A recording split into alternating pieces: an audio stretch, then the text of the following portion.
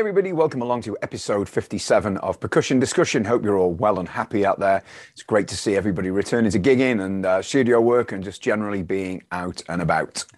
Please check out our social media. You can find us on Facebook, Instagram, Twitter, and of course our world famous YouTube channel where you can find all of our interviews. And if you wouldn't mind subscribing, it only takes a couple of seconds and it all helps. So please do that if you get the chance. Thank you very much. Now then, if you prefer to hear our conversations on the go, then you can find all of our interviews in podcast form on Spotify and of course on Apple podcasts. So if that's your thing, then download them and listen wherever you want to listen to them. Fabulous. On to today's guest. I am absolutely thrilled to have this lady with us. She's an incredible drummer. She's been professional since school, pretty much. She started out her career playing for Mika throughout his huge success a few years ago. She's gone on to play for the incredible Simple Minds and is still holding that drum seat. She's played with a few surprising musicians along the way too, which well, they surprised me anyway, and I'm sure they will you too. So it gives me huge pleasure to welcome the fabulous Cherisse Osei. No problem. Thank you for having me on. It's a pleasure. It really is. And of course, our first female guest. Finally, we've got a female guest. So there we go. So awesome. I'm representing. Excellent. No, that's great. No. So this is really cool. So thanks again for doing it. Really appreciate it. Now, obviously, the last kind of 15 months or so have been a challenging time for anybody in the arts and music. How have you got on? Have you managed to keep busy? Yes, in a short answer, yes. I've been extremely lucky that I've been able to kind of keep busy. And yeah, I've been very fortunate, like, with Simple Minds, obviously our touring got stopped when COVID kind of hit. And we were actually on the road doing a European tour, like an arena tour, which was going really well. Yeah. And we got sent home, effectively mid-tour. Well, actually not even mid-tour. We did 2 weeks of the tour. And the tour was meant to last 3 months.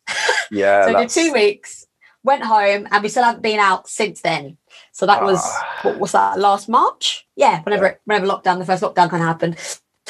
So like since then, like I'm very lucky because in my back garden, I've got a studio, which is where I am now. So like, with Simple Minds, we just finished, well, I'd say about 6 months ago, we sort of finished recording a new album. So I did that all from my home studio. Wow. So we were still able to be creative and, still make music. Obviously, we're not out playing live, but we were still able to do what we love doing. So yeah, we finished that. So I think it'll be out next year now.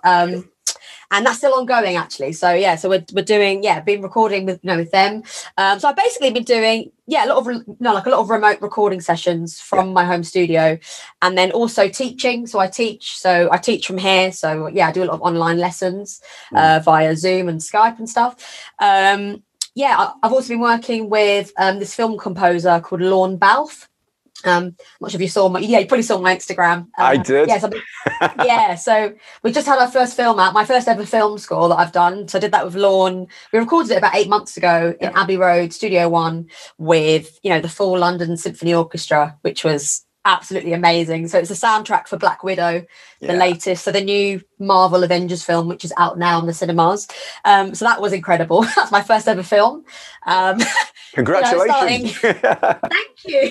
first of many, let's hope, eh?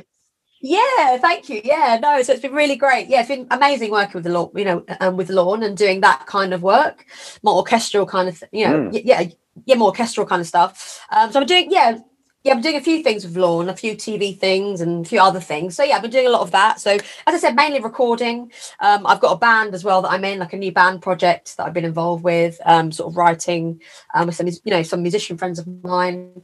So basically I've been keeping myself busy. Yes. Good. Like I've been managing to, do a lot of stuff that maybe I wouldn't have been able to do had I been on the road. Sure. So I was just, trying to keep positive, and Yeah, just try and get positive and try and do things that you love. I'm still lucky that I can. I've got the studio. I can still play drums. I've had time to practice as well and actually work on myself, which you don't normally have. No. On tour, so I've been having drum lessons when I can, and so so it's been a positive time, even though it's been difficult. Yeah, I mean, I think most people, most musicians have managed in one way or the other to keep going. I mean, it must have been heartbreaking, devastating to get, such a short period into the tour and have it all sort of torn from under you. Because I get, you must build yourself up to it and look forward to it, and then it's, ripped from under you, if you like. It was, it was really gutting, obviously, and really disappointing.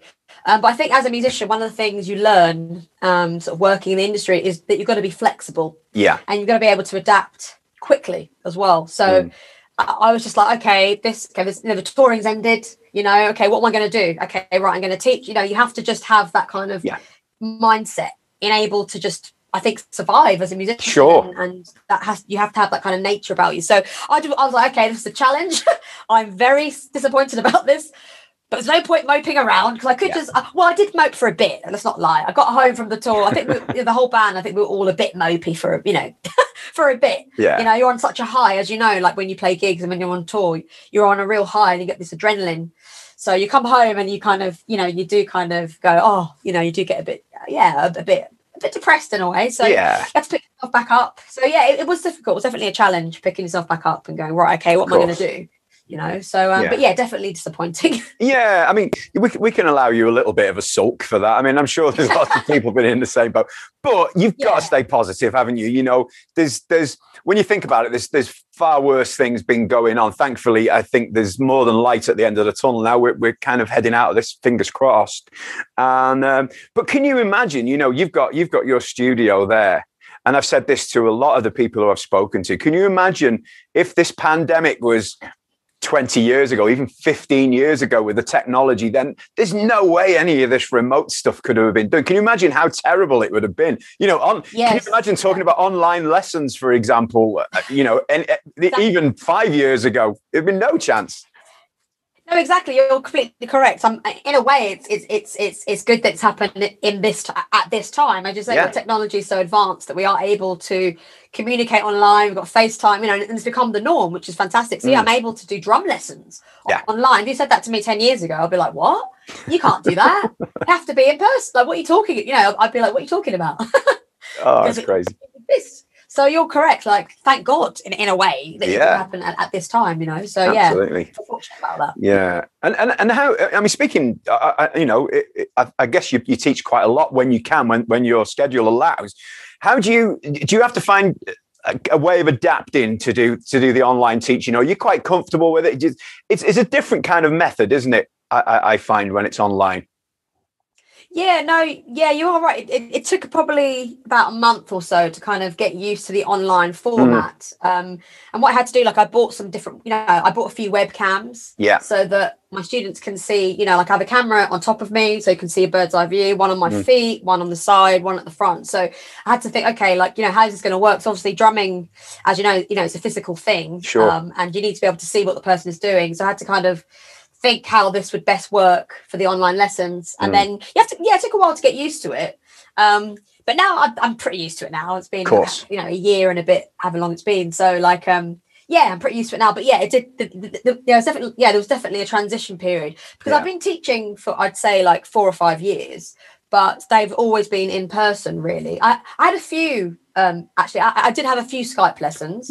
I had a guy in Australia and somebody in Hong Kong, and I did about 2 or 3 that I did. So obviously I then went to full online. So it was definitely a transition. Sure. And you have to, it's a different approach. You have to get used to talking to a computer rather than a person. It's strange. Of course. And the good thing is now you're not dependent on the area you live in anymore. It's worldwide, isn't it? As you said, it could be anywhere in the world, couldn't it? Which is great. It's amazing. It's incredible. I mean, all my students are all over the world. So I do, northern, the States, Canada, Hong Kong, Australia, New Zealand. So I have to kind of work with different people's time zones, which can be a bit tricky, but they're all over the place. My students are all over the place. Yeah. Sweden as well, Europe, the UK. Amazing. It's all over the place. Yeah. That's so I'm really quite lucky. cool. But I love it though. It keeps it more interesting, you know. Yeah. You hear about what's going on in everyone's country. Of course. Yeah, of What's going on in course. Sydney right now. You know, it's interesting. Yeah. The only thing, I mean, of course, when I've worked, as I'm sure you have, I've worked quite hard to ensure that students are getting a good sound from my end, you know, so hopefully they can hear. I use a lapel mic, you know, and everything hopefully sounds good. But what you get back is something very different. Have you found that as well? That it's like, oh gosh, yeah. Yeah, I've had to say to some of my students, okay, you might have to buy a particular mic. They've got an iPad, you know, they use it. And drums, as you know, can distort, you know, at certain levels. So I've had to like, a lot of my students are really cool. They're like, okay, so I'm like, you know, you might have to buy, you know, with like the iPad and iPhones and even laptops, you know, you can buy quite cheap mics that mean the drums don't distort, but you can still hear them. Yeah, of course. So I'd say, yeah, technology, as you say, that's been the biggest kind of blessing, really. Absolutely. That's available, you know. And of course, stuff is that cheap. Equipment is that cheap these days. There's no excuse for having bad gear anymore. I don't think, you know, there's certain budget brands which do a great job out there. So I think, exactly. you know, so there's no excuses. It's, you know, gone are the days when you have to spend thousands and thousands, I think. But anyway, exactly. So that's a good thing. Exactly. That's. Yeah. Well, look, if you don't mind, let's go back to kind of where it all caught fire for you. I mean, what are your first memories of drums and music, whichever way around that was, you know? I guess so I mean, my parents, they're not like professional musicians or anything like that, but they're huge music lovers. So as a child growing up, music was everywhere. It was all over the house. It was in the car. Music was part of our lives. I guess the start of love of music came from my parents. My mum used to play a bit of guitar. My dad played the violin, and my dad's actually an actor as well. So he's from the sort of entertainment industry sort of background. But yeah, they love music, and me and my brother, there's two of us, we grew up just loving music and it being a big part of our lives. And when I was, I got my first kit when I was like 5, but it wasn't, you know, it was just a toy kit. A Mickey Mouse little kit. And one day it disappeared, and I said, Mum, where's the kit gone? She said, oh, your dad stepped on it, it's broken. I said, it's broken? I said, how is it broken? It's in the cupboard. I said, what? So obviously I was annoying them a lot, so she put it away in the cupboard. So when I was 11, I got to secondary school, and I heard that and my secondary school, you know, which is a normal school in North London in Southgate, and they had 5 drum kits at this school. And I remember arriving and going, seeing the drum kits and going, there it is. Amazing. And then I heard an announcement saying there was a drum club, you know, every Thursday lunchtime at school, and I thought, that sounds cool. That sounds, you know, maybe I'll go along. So I was 11, and it's the first week of school, and I remember like clear as day, the first time sitting down at the drum kit, and I think it was just like a beginner's kit, and you know, it was just playing something really, really simple. You know, I think it was just literally like, you know, stairs off. Sorry, hold on, classic. There we go. So there you go. Just that. What was that? I'm just doing that beat, and we all got taught it, and then just going. And I remember it, and I just felt like the penny in that one moment. The penny dropped, and I felt so happy, but the happiest I'd ever been in my life. I just straight away went, I'm a drummer. I'm going to do this for the rest of my life. That's it. I'm done. In that one moment, that's it. That's amazing, though, isn't it? The light bulb. Yeah, the light bulb. Yeah, it was the light bulb moment, and I remember, and I just felt I was just so happy and comfortable, and I felt like I was at home. Yeah, it was just it was quite. I guess it's quite profound for an 11-year-old to feel that kind of way. Too right, but I did, and the funniest thing was, so that day I stayed behind after the drum club, and just to look at the drums. I wasn't even playing them, just to stare at them. I remember looking at the hi-hats, going, God, what's that? What's that for? You know, just looking at it, just staring at it. And then another girl had also stayed behind that day. I looked over and I said, oh, well, you know, what's your name? She said, oh, you know, Emily. And I said, hold a minute, you're in my class. And there are 8 classes in a year. Right. So we're in the same class. And I said, oh, do you like the drums? She said, yeah, I do. I said, all right. I said, do you want to come back tomorrow? And we asked the teacher if we can come back, just just come and play, you know. Yeah. So we basically fell in love with drums on the same day at school. So we became best friends and used to come in so basically we used to come into school at 7 a.m. We'd get there before the teachers would. We'd practice for an hour and a half before school started. We practiced at break time for 20 minutes, lunchtime for an hour, after school for 2 or 3, 4 hours, you know, like until they kicked us out. And we did this every single day for until school, so for 5 or 6 years. We're just obsessed with the drums, and we just loved it, absolutely loved it. So Emily has now become also has a career in drumming and is a session drummer as well. Oh, that's cool. Davies. Oh yeah, of course. Yeah. So she's my best friend. So we grew up playing together, and that's how so we're old best friends. That's insane, isn't it? Yeah. We both went on the same career path, strangely. Wow. But she plays with Kim Wilde. She does The Voice Kids. Yeah. She's done a lot. She does a lot of has a really successful sort of remote recording business. So so it's great. We both sort of followed our dreams, as it were. So do you think you've kind of both pushed each other? Maybe without knowing or realizing, do you think you've kind of pushed each other to do this? And there's kind of no looking back. It was like, we've got to do it now. Yeah, no, exactly. We've been there for each other the whole way, and we always pushed each other. We'd meet up at 14 and have conversations. Go, right, how many bands are you in? Okay, I'm only in 2. Okay, well, I'm in 3. This is not enough, Cherisse. We'd be like, look, we need to ramp it up. Okay, so we did our grades together. We did everything. We're like, right, okay, we need to do. We did. I mean, that's part of the reason I think we were able to do what we have done, because we have a really good support network, and we both have the same drum teacher who we still have now, a guy called Mike Dolbear. Oh yeah, yes, of course. Yeah, been our teacher since we were 15, and still now. So I'm now 34, so it's been a long time.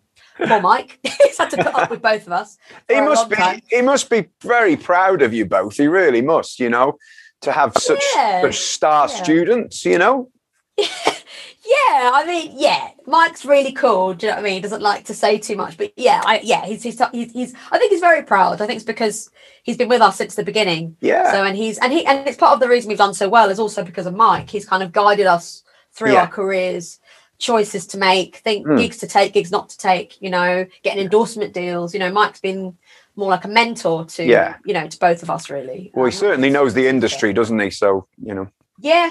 Exactly. So he's been such a guiding sort of light for us, a guiding force. So I think he's proud. Yeah. Yeah, I'm sure. And I have to ask, right? What is Drum Club? I've never heard of this thing before. Drum Club. It sounds like some slice of heaven somewhere. I don't know. What is it? Yeah, it was just the funniest thing was at our school, the person leading Drum Club wasn't even a drummer. He was a keyboard player. He was a music teacher who could play basic stuff on drums. But Drum Club was you met every week, every Thursday lunchtime, and you'd all sit around in a circle and he'd teach you a beat. Not even with proper drumsticks. It was with these really small mallets that were not even drumsticks. So we didn't play drums with drumsticks. It was with these tiny mallets. Wow. So it was it was just Drum Club. Yes, it was for half an hour every week.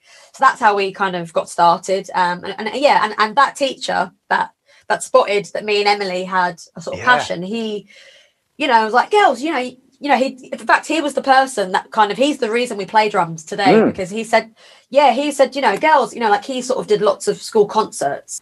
He said, I've got a school, we've got a school choir. We need a drummer. We're playing all these songs. Yeah, sure. I want you girls to be the drummer. We're like, well, we never played a gig before in front of the whole school. No, it's like, no, yeah, you are. We need a drummer. You girls can play. You're going to learn. These are the songs. Go away and learn them.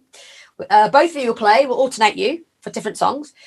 So he roped us into being the drummers for the school bands, essentially. Summer concerts. Our school was very musical. Sure. Very, because our school wasn't very good academically at all. It was terrible. It was quite low in the league tables. Was not a good school in that sense. But because of this, I think they pushed the arts with the kids.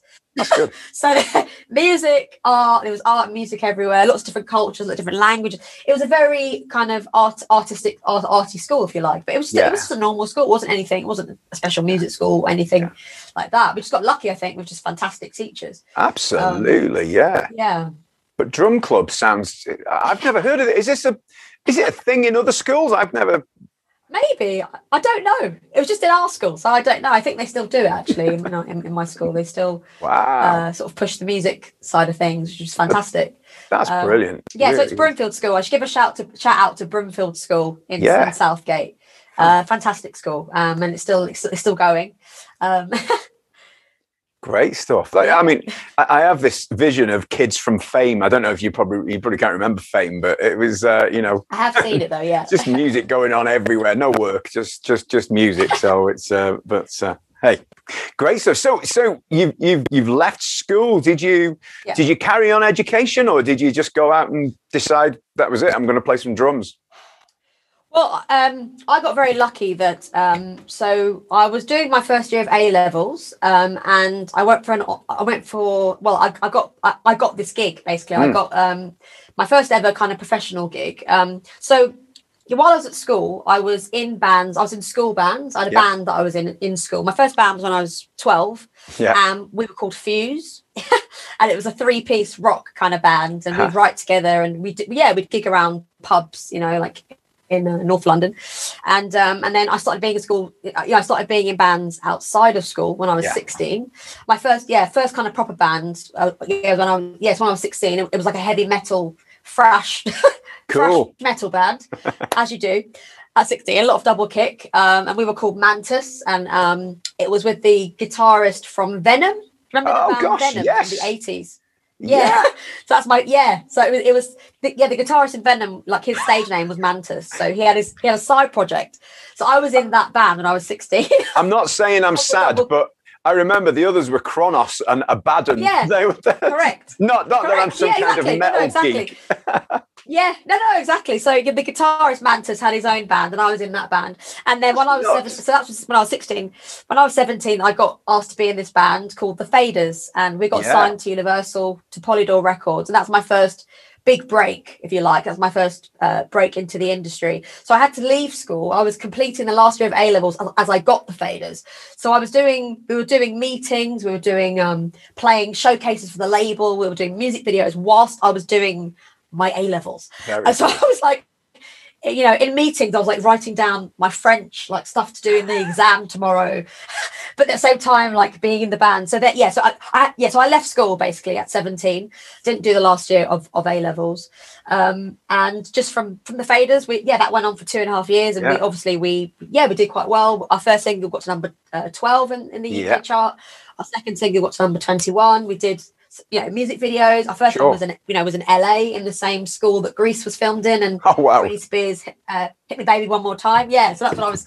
So went to LA, did the music video. We supported Kelly Clarkson. We were in all the magazines, interviews. It was full on. So that was my first thing out. So that's how I kind of so I did leave school essentially. When I was 17. That's now that's an education, isn't it? You know, at that point you're ripping all your exam papers up, going, I don't need this. I'm here. I've arrived. I've still got the Mantas thing in my head. You were full on metal, weren't you? That's wow. It was full on. It was thrash. More like thrash metal. Really heavy. Really heavy stuff. I was lead singer and like dreads. Everyone had tattoos and piercings. Much older than me. They must be in their 30s and 40s. I'm there like 16 girl.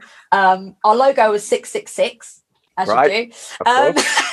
So it was wicked. Like we did a lot of really cool gigs. We did like quite a few, like Earthshaker Festival in Germany of like Fear Factory, Halloween. Like we did some fantastic gigs. You know, it was a good experience to kind of get me used to just gigging really, and just learning as a drummer how to. My mind is blown at the moment. It really is. So I wasn't expecting to hear that today, but there we go. It's amazing. So I'm guessing Mika. I'm thinking of the timeline. Mika must have appeared on the horizon pretty soon after that, then, I guess. So straight after the Faders. So that lasted about 2.5 years. And when I was 18, I got a gig. So just before Mika, I got a gig doing a tour supporting Simply Red, actually, in this kind of Swedish folk country band. So I did that. We supported Simply Red around the UK. And then when I was 19, I had an interview or a chat with Mika. And at this point, Mika was no one. He hadn't released anything. All he had was 3 songs on MySpace. And on MySpace. Exactly. Back then it was MySpace. So he had 3 songs out on MySpace. And I had a chat with him and we got on really well. And he chose me to be his drummer. The rest of the band were quite a lot older. They were all like kind of experienced session players who had played with lots of other people. So I was the kind of newbie. So Mika took a chance on me, basically. Never done a session gig. Obviously, I'd done gigs, but I'd never been a session drummer. So in the Faders, I was actually in the band. And he took a chance on me. And so I ended up with him. And obviously, it went from playing, like we supported The Feeling at Shepherd's Bush Empire. And playing The Borderline was our first ever gig in Oxford Street, tiny little pub with like nobody there. And in fact, it was mainly my friends. It was like 10 people there. To within the space of a year, we were playing 60,000 people in Paris, in the rugby stadium in Paris. Yeah. So Mika just suddenly went mad. He was '1 in the UK. His first single, Grace Kelly, went to #1. We were all like, what? Like we had no idea what was going to happen. No one knew how successful he was going to be. So it was a crazy ride going from right at the beginning to he was a global superstar. And so I toured with him for about 7.5 years. We just toured the world. He was just massive. He was at one point he was the #1 artist in the entire world. Yeah. He was the #1 album, and I think talented guy, talented beyond belief. And that must have been, it's incredible. Must have been so exciting to be on that kind of that roller coaster, a roller coaster that just goes up rather than down, Yeah, no, exactly. I didn't know what was coming. No one did. So it was incredible to be on this. It was a roller coaster because there was no time to think about it. It was just you're here, you're there. And we worked out, like, the first year and a half of being with Mika, we worked out that we'd been around the world 8.5 times. Wow. Because he was huge everywhere, in every territory. It was like, the US was doing really well. Canada, okay, over in the Middle East, in Australia, #1. Europe was #1, just everywhere. Korea, Hong Kong, China. We were like, Japan. It was just, he was worldwide. We never stopped. Literally, in the first 2.5 years, I wasn't at home. Literally, I was away for 2.5 years solid touring. We toured 1 album for 3 years. Wow. One set, we throw in covers and things to kind of keep it and change stuff up to keep it fresh because it's the same songs, So it was must have been pretty tight. Mad. By the end of it, played the songs enough times.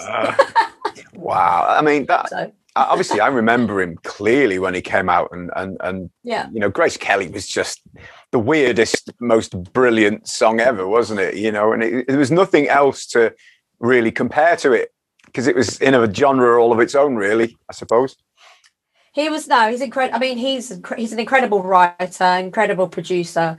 So he worked with a guy called Greg Wells, who's actually now also gone on to be a really huge producer in his own right. And he worked on The Greatest Showman. He did the soundtrack to The Greatest Showman. Greg Wells. He's worked with everybody, Pink, you name it. Greg is now one of the biggest producers, but I worked with Greg.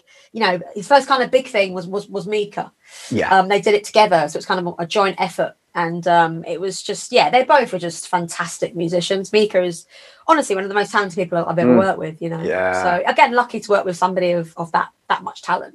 We kind of grew together. I learned my craft as a session drummer from being with Mika.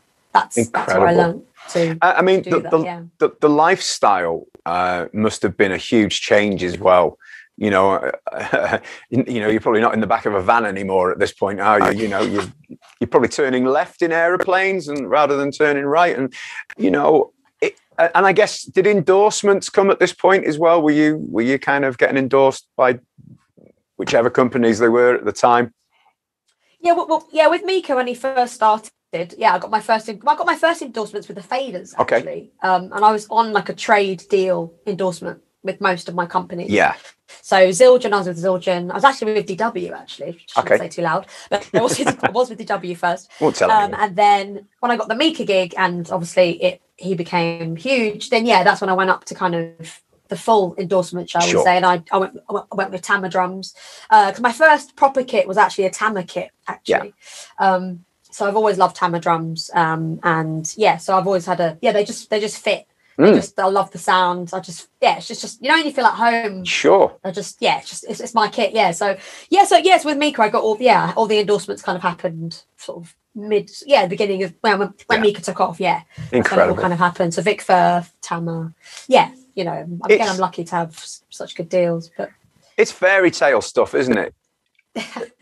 Obviously, you've got the talent to back it up, no question at all. But it's still fairy tale kind of. Wow, look at this. You know, 60,000 people. That's insane, isn't it? But it was definitely, like, as I say, like, yeah, it's you know, it's what I just love playing music, and I just wanted to do what I loved for a living, you know, and that's always been my aim. Well, the guy who ran Drum Club must have been going, my God, I must have done something right here. Well, he did. I hadn't seen him since that time. He only stayed at our school for about 2 years. Right. But he had such a big impact on me and Emily. And I saw him for the first time a few years ago. And I invited him. He moved to Manchester. He's actually originally from Manchester. But he moved back there. And he still teaches music. He's a keyboard player. And Mr. Rogers is his name. Dave Rogers. Right. And so he came to my Paloma Faith gig in Manchester. And I hadn't seen him since school, since I was 13. And I just said to him, I want to say thank you, because if it wasn't for you, me and Emily wouldn't be playing drums. He is the reason we play drums. That's incredible. And it was really emotional. And he was just like, you know, that he talks about me and Emily every day to his students, apparently. He's like, talks about if you work hard and you're good at what you do and you love it, you can go far. You know, and so it was such an amazing reconnection with him. So I'm still in touch with him. Yes, but now we're in touch. If I go to Manchester, he comes to the shows and stuff like that. So it's lovely. Like, we've become friends now. I keep calling him Sir, though. I can't call him Dave, because he's still a teacher to me. You know what I mean? It's weird when you know what I mean? He's a teacher. And I'm like, hi, sir. He's like, you haven't got to call me Sir anymore. I'm like, yeah, but I can't. It's just weird. Respectful. See, that's what that is. It is. It is. Totally. It's nice. That's quite nice, I think. But obviously, you know, I would love to talk about every artist you've played for, but we'd be here probably till next week. Yeah, sorry. No. It's. You know, I'm aware that I know how busy you are. So let's skip forward to kind of 2015 to Simple Minds. Obviously, quite a well-known band. I think they call them a heritage band these days, which I don't know is a compliment or not, but you know, but an amazing band with an amazing back catalogue of music. That must have been a thrill, right? Yeah, no, getting the gig with them has been like incredible. Obviously a lot of the stuff they recorded was made before I was born. Yeah. But when I was a teenager, I did discover Simple Minds. So I am actually a fan anyway, even though they're not exactly my generation. But I did, as a teenager, I was into their earlier albums, the more kind of art house, electronica, like they're kind of weirder stuff, actually. A lot of people don't realise that they were that kind of band, and they have, you know, that's how I sort of knew them. I wasn't actually, I liked their hits, but that wasn't what kind of drew me like to them. But they're an incredible band. Their back catalogue is insane. You know, it's they've got, I think, 19 albums or 20 maybe now. So it's, you know, the amount of songs they have to pick for a set. There's a lot of song learning, you know, for a rehearsal, say, and they like to just pull things out of the bag. So I've got to learn a lot of stuff. There's a lot of material that we've got to learn, and then we change it. That's the thing. They like to keep it fresh, you know. But I started with them. The first thing I did with them was the acoustic album. Yeah, of course. I came in actually on percussion with them. Yeah. And that's how it kind of started, because I actually played percussion with Bryan Ferry when I first joined Bryan Ferry. Right, okay. So I do play percussion as well. But I say percussion, it was more standing up, still had elements of a drum kit. Yeah. And percussion elements, but it was kind of drums and percussion, really. It's that kind of percussion, not like congas and stuff like that. It's, sure. A hybrid kind of setup. So it's been amazing playing with them. And, you know, they're like my family now, and they're they're really lovely people, you know, first and foremost. And like, it's a big family, you know, it's just such a good, you know, vibe, you know, in the camp. So. And they go for it on stage as well, don't they? There's no half measures. You know, No. they're perhaps not as young as they were. None of us are, but there's no holding back. It's like, you're having this, and you know, I've never seen them live, but I've seen footage on YouTube, and you know, it's full on, isn't it? Yeah, they are. You've seen Jim Kerr, right? Jim, he runs around like a lunatic. He's like, when he gets on stage, he's incredible. His energy and just how he really wants, his whole thing is, he wants the crowd to have a great time. So he's so involved. He's so he's just wow. He's just a force. When I first joined them, I was shocked. I was like, oh my God, just the way he's just got that energy and the amount of energy he expends just in a gig. He's running around like a lunatic. He's doing like yoga moves. He's like bending backwards, like spinning the mic, like he's mad. I was like, oh my God, he's as mad as me. This is great, because I'm sure you've seen, like I lose my mind a little bit on stage. That's my kind of playground. I love performing, always have done, and so we're on the same page. So me and Jim, we always have like such a laugh. So the gigs are just fantastic. It just works. And Charlie as well on guitar, he's like holding it down, but he's got, he's doing his thing, but he's got a lot of energy. He performs in a different way. You know, they've got different, they're very different, Jim and Charlie, how they work, but it works as a team, as a collaborative team. Yeah, of course. It works. I mean, it's been just a pleasure.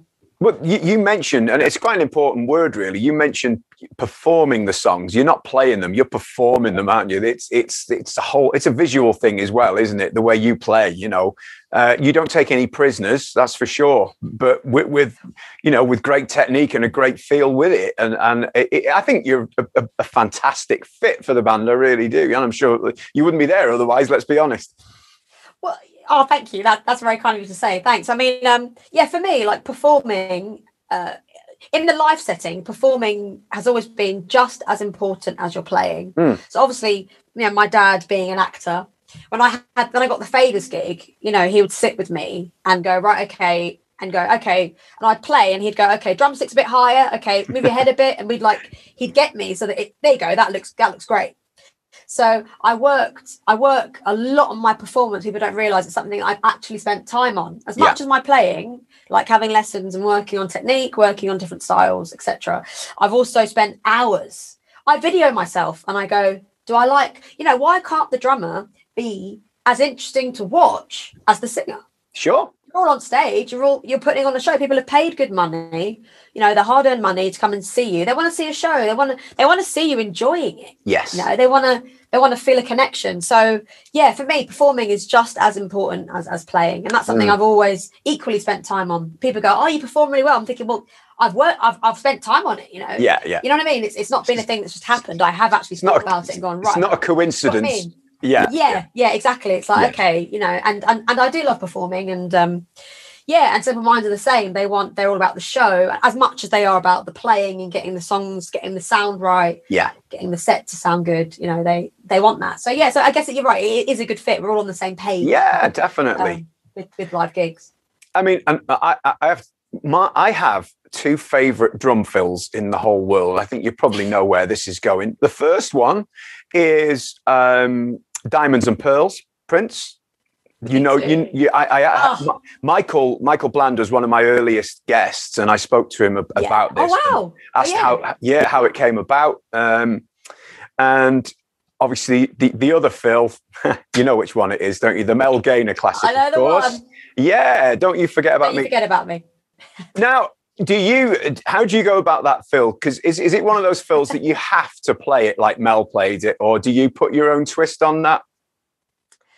So with a lot of the Simple Minds songs in general, I feel like a lot of the drum parts, obviously Mel Gaynor is a hero of mine, and the drum parts for me are signature drum parts. So sure. I always think I've got to honor these parts. So even the beat, the same. I generally stick to the parts and I play them how they are played. Yes. Obviously, because I'm playing them, I naturally will do it in my own way. Yeah. But the actual part that I'm playing, so for example, the drum beat for Don't You Forget About Me, I'm playing pretty much exactly what Mel did on the record, with a few different variations, but the actual part is the same.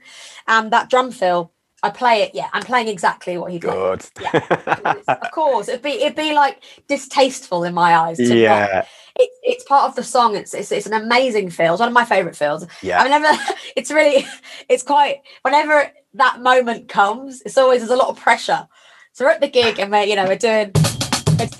I can see all the fans going. Waiting. Come on, is she going to do it? Looking at me, and all the band are looking at me. I'm like, okay, I better not mess this up. Yeah. Okay, gotta really concentrate here, because it is quite a tricky fill, It is very rudimental, isn't it? It's wicked. My favourite part of the fill is at the end, is that beautiful? Yeah. That for me is the killer. That I just love that. Yeah, and at the end, it's wicked. My pet hate is when you hear it on the radio, because it's a long song anyway. It's kind of towards the end. Yeah. And you'll be waiting for it in my van, I'm like, here it comes, and then the DJ will fade it out before it, and it's just like, it's heartbreaking. It's just like, do you know what you do? Yeah, how can they do that? You can't. That should be illegal. I know. Well, I'm glad about that anyway. I'm glad we've taken care of that. Glad we've got that. Yeah, got it out the way. I get asked a lot about that film. Yeah, I haven't written any questions down. That's the only thing I've written. Oh. So freestyling totally there. But yeah, that's my two favorite films. I mean, the other one, Michael, just you'll know that one. Everybody knows that. I still can't play that bloody film. I still can't play it. He couldn't really tell me how he did it. He couldn't really explain it, because he doesn't read. He said it was like a splubber. He was trying to vocalize it, and it was like, doesn't make a lot of sense there. But no, it doesn't. It's on an odd. It's like odd time. It's like he comes in a weird. It's in a weird place, and it's all. Odd.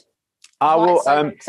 What I shall do, I shall send you the little clip where he talks about it, and I'll send it to you so you can actually have a look at it, because he's really cool. But so look, obviously, I don't want to keep you too long, but I would right back at the beginning, you talk about the soundtrack for Marvel's Black Widow.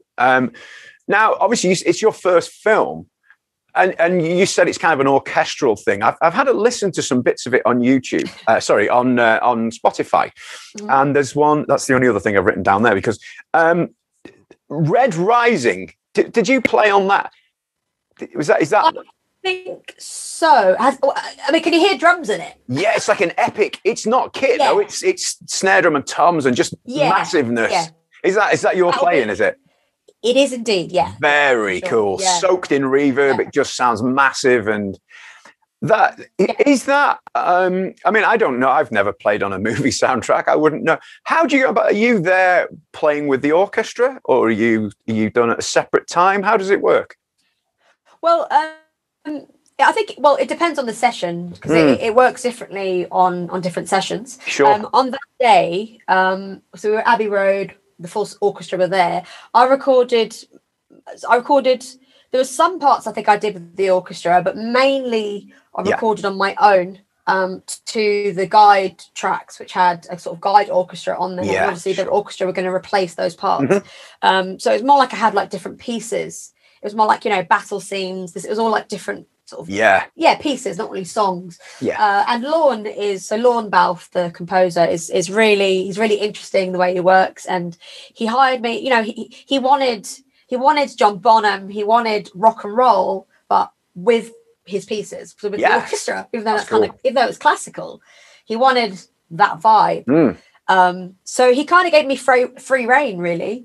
He just said. So I just, played and made up parts. He was directing me like in the booth as I was playing, going, I like that. Play that for 4 bars. Okay, play that. More of that. Don't use the snare there. Play the floor top. So it was like he was kind of directing me as I was playing, but I was just playing freely to the music, really. I mean, I did have a score that I had the score beforehand. Sure. The drum music written out. So I do read music as well. Obviously, I did my grades. I have lessons, so I can read music. So I had that just as a starting point to see what Lorne sort of what happened in the piece. Yeah. But yeah, on the day it was just mainly just Wow. just freestyling. And were you sat behind an actual drum kit, or sat behind a snare drum and lots of toms and things, or were you behind a kit as you traditionally would? No, I sat behind a kit just like this. And Lorne was like, okay, no snare here.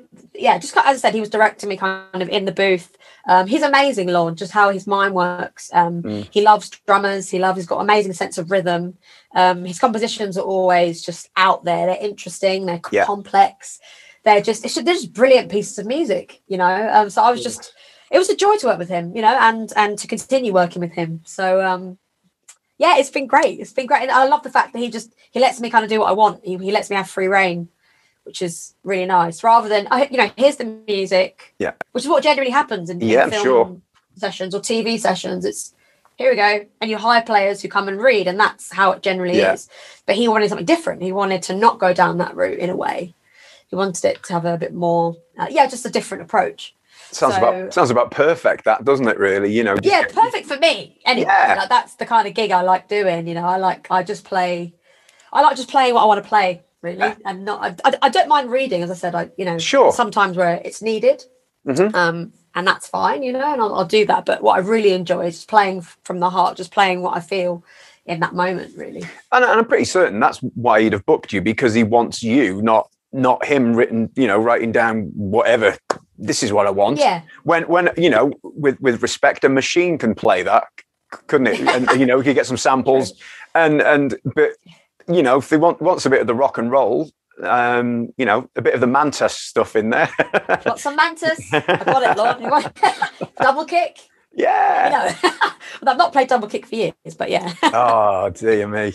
Fantastic. Well, look, Cherisse, I've taken up more of your time than I said I would. I always do this, and I apologise. No, that's great. It's great talking to you. Thank you for having me on, and like, it's so nice to have really good questions, and it's been great. It's honestly, the pleasure is all mine, and I really appreciate it. So, well, look, let's hope we see you back out with Simple Minds very soon, doing what you do, and let's hope it all kicks back in sooner rather than later. And, so we're kicking back. So we're actually our tour starts next year. Cool. We start our tour is out there. So we start in Europe and the UK in March. We've got an arena tour, and throughout the year we'll be doing festivals. So next year is like a full-on year for Simple Minds, and then obviously hopefully the album will be released. I'm not sure when, the new album. So there's a lot of stuff coming up with Simple Minds, which is really exciting. You know, I can't wait to get back on the road. Yeah, can't wait to get back. Superb. Thanks once again, Cherisse. It's been an absolute pleasure. My pleasure. Thanks. See you soon. Take care. Thanks. Bye-bye. Bye-bye. Bye.